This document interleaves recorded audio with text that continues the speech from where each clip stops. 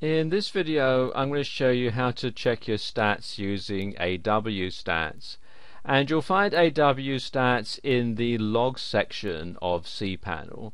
So just go ahead and click. It'll take you to a page like this, and if I scroll down a bit you can see there's a lot of interesting information you can find out about your website. For example, you've got the monthly history here.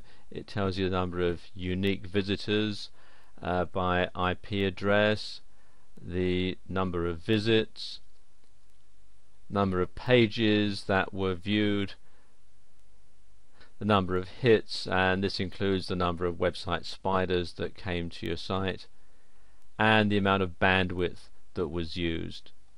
If you go down a bit further, you can see which days of the month attracted the most traffic,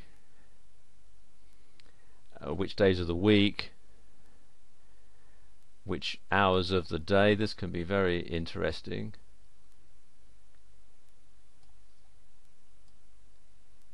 Also tells you the countries that visit your website, or where the people who visit your website come from.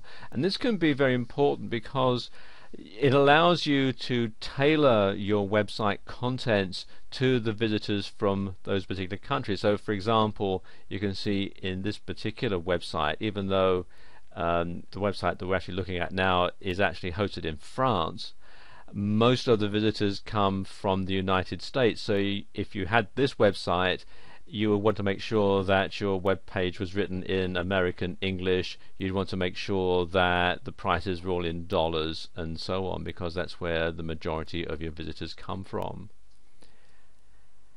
And again, you've got different web hosts,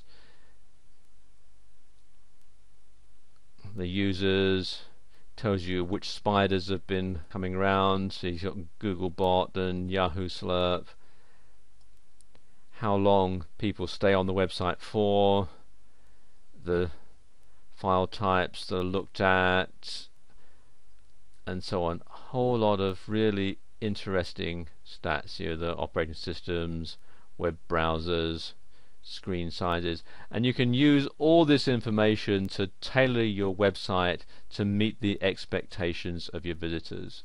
It's a very useful piece of kit.